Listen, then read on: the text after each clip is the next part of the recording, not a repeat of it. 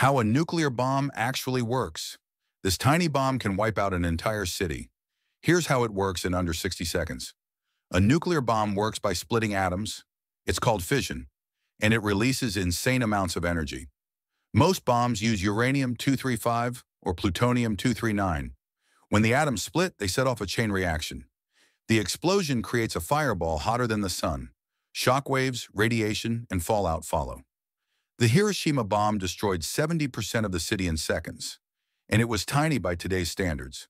Today's nukes, 50 times stronger. The biggest ever tested, Tsar Bomba, was so massive, windows shattered 600 miles away. It's terrifying, and it's real science.